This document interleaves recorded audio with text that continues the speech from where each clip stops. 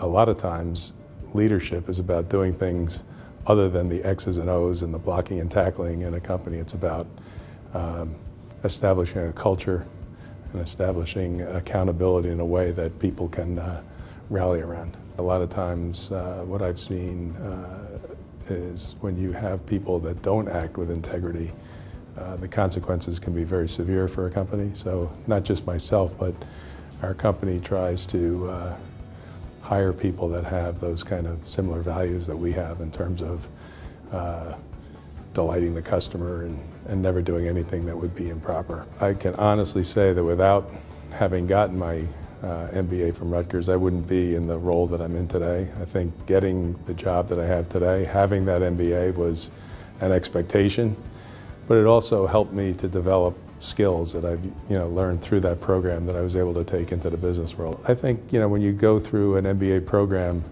one, you're learning a lot of technical skills in terms of organizational development or math skills, whether it be statistics and all that. You don't use those as much as you think you're going to, but what an MBA does is it establishes an ability to set a goal and then to achieve that. And so when I look to hire people today, the one thing I look for is in that MBA, it tells me that that person can set a goal and achieve that goal and get through a program that takes a lot of effort to get through.